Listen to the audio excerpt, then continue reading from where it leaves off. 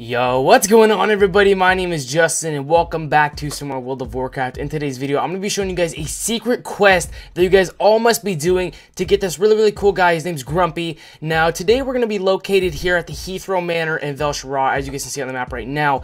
But anyways, guys, so I was just questing, you know, in Vel'Shara, trying to finish it up, which I actually did yesterday, and I stumbled upon this little house that this quest wants you to go do. Now, the quest doesn't allow you to go into the house or make you go into the house. It's kind of up to yourself.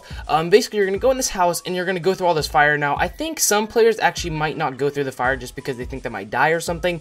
But you'll see this little guy, up here, his name's Grumpy, and you're going to talk to him and he's going to give you a pet. Now, this is kind of weird, and I was like, damn, alright, so I just got a pet from this little guy. Let's go see what it is. And it's a pretty cool looking dog. Looks like he's like a noble dog. He could beat up anybody for you.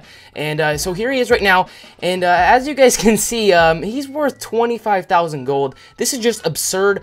I did not expect this when I seen this pet. I was kind of, as you can see by my reaction, I was kind of amazed.